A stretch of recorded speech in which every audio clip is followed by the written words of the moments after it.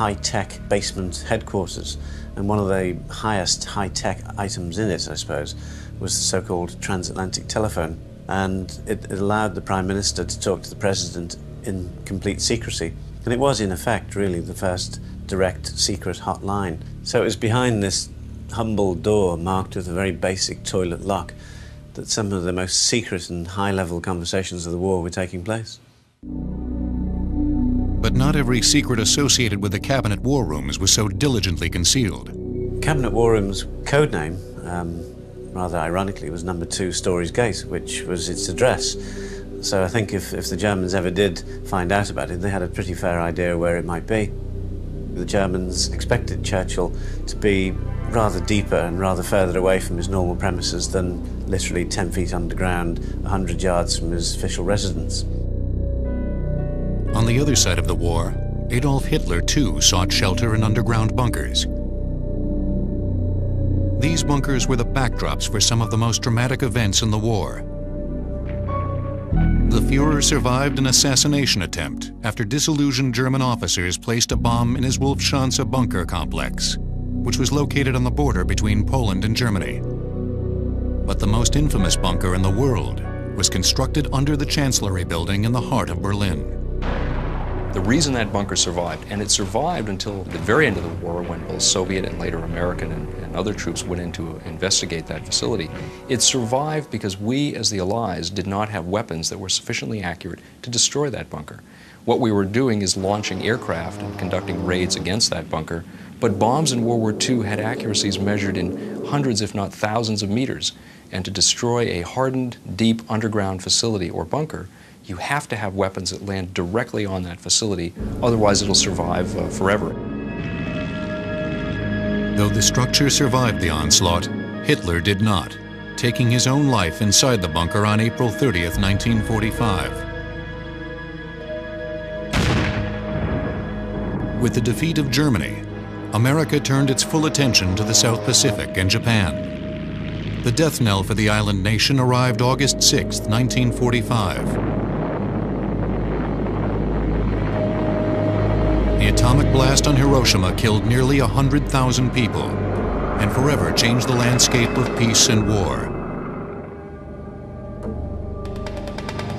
Bunkers seemed pointless against the awesome power of a nuclear blast. Yet the terrible weapon would lead to a bunker building explosion, the likes of which the world had never seen. Next, frightened Americans dig in deep, while the Air Force builds bunkers to protect the deadliest of weapons.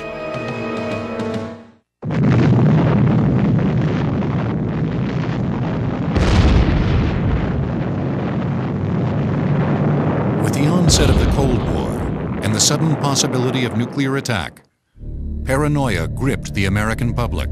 You might be out playing at home when the warning comes. Stop, drop, and cover became the survivalist mantra for an entire generation. The United States government did its best to allay the nation's fears. When danger threatened him, he never got hurt. He knew just what to do. Be sure and remember what Bert the Turtle just did, friends, because every one of us must remember to do the same thing. That's what this film is all about. I think in retrospect, as we look back on that time, I think many conclude that the prospects for survival would have been very dim indeed, very dismal indeed. But this was reflective of a time in which people deeply feared that their existence was on the line, and bunkers were seen as the solution. Despite the government's best efforts to provide protection, many Americans decided to take matters into their own hands.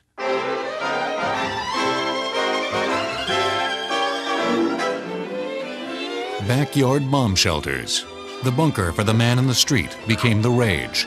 From basic store-bought models for less than $100 to specially built structures that cost as much as a house. Hey, isn't this nice? Well, Sir Ruth and I certainly can live in here very comfortably for at least 2 weeks. And you know, this room can be put to other uses as well. Yes, Walt. You could use this as an extra bedroom for company. As the United States came out of the Second World War, we had massive armies, we had developed nuclear weapons, we had crushed 2 enemies. Contrast that with the condition in the United States beginning in the 1950s, when the Soviet Union in 1949 detonated a nuclear weapon. We now, for the first time in our history, faced absolute vulnerability. We never before had faced a time in which our survival, our existence, could be eradicated on the order of 30 minutes. And the reaction was to build bunkers throughout American society, both on the governmental level and the military level, as well as bunkers throughout American society, in many cases within residences. Wall Street analysts in the 1950s projected the bomb shelter business as a potential $20 billion industry. But this was a quiet building boom. The construction and subsequent storage of food, water, and supplies in underground shelters was performed secretly, not from fear of the Russians, but from fear of one's own neighbors, fighting for cover during a missile attack. Ironically, the best Cold War bunkers did not protect people from nuclear weapons, but instead protected the nuclear weapons themselves. Buried deep in the desert flatlands outside of Tucson, Arizona, sits one of the most advanced and potentially deadly bunkers ever built.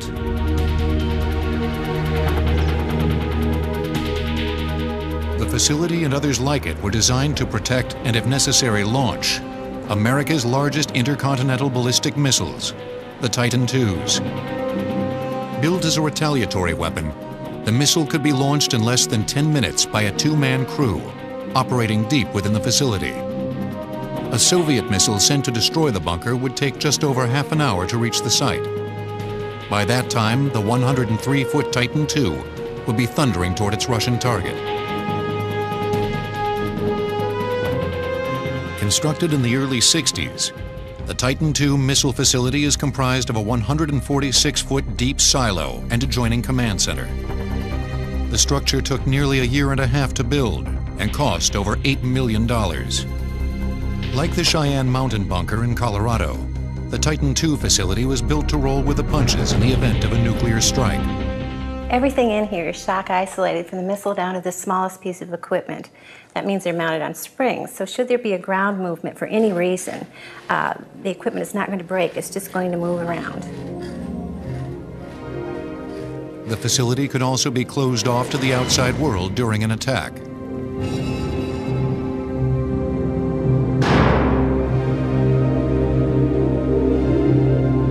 We are entering the complex. We've just come through an area that's very well constructed but not hardened against attack.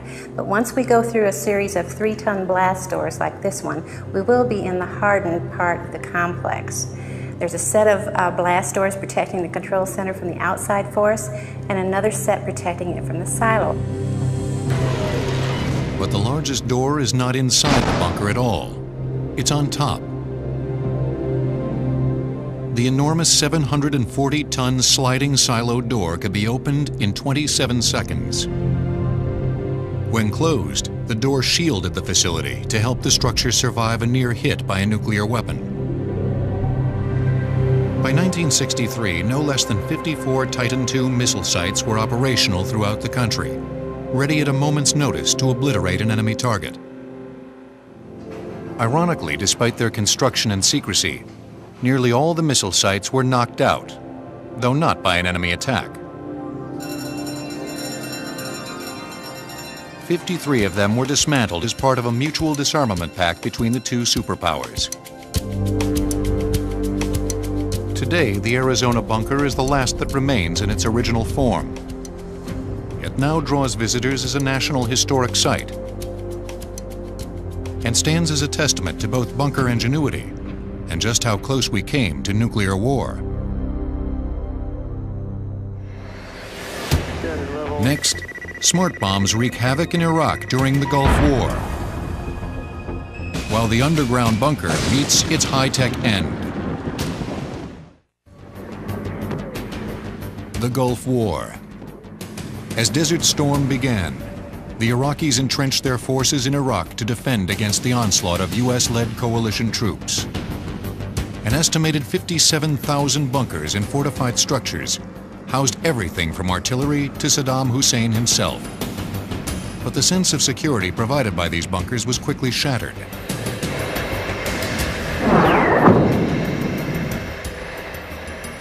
Nothing could have prepared the Iraqi troops for the new generation of American air-to-surface weapons. Nightly news reports showed video shot from the nose of these devastating bombs as they hit their mark precisely. The war with Iraq suggested bunkers are no longer viable military options when fighting well-organized and technologically advanced militaries. And the U.S. Armament Center at Eglin Air Force Base wants to make that a reality.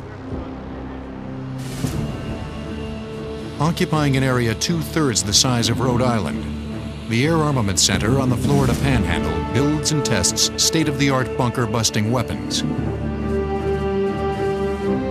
Here, test pilots and scientists are able to perfect the guidance and delivery systems for these bombs by dropping them as if in a real battle situation.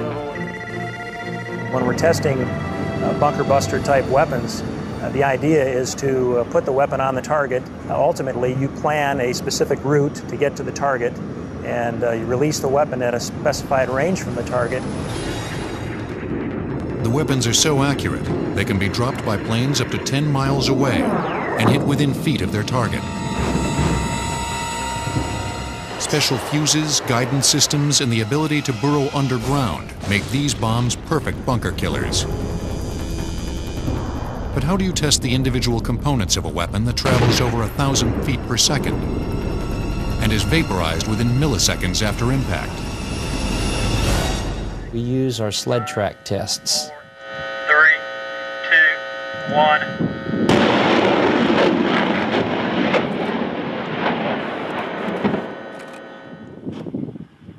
These sled tracks are like a railroad track going down for a long distance.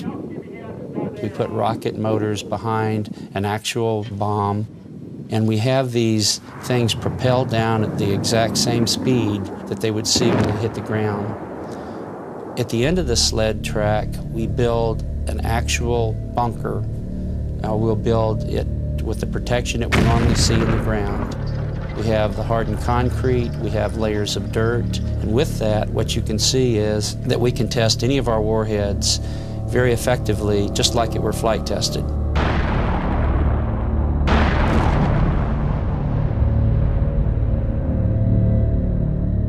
High-speed cameras and electronic test equipment catch the apocalyptic destruction unleashed in a fraction of a second.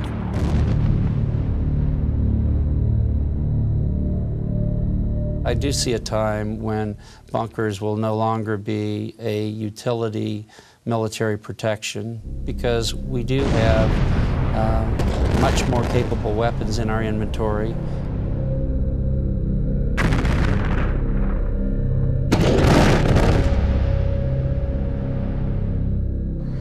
Despite their practical limitations, bunkers still continue to be built. Humans will always have an instinctual need to be protected and taken out of harm's way. The bunker mentality is as old as nearly any thought process. And as long as this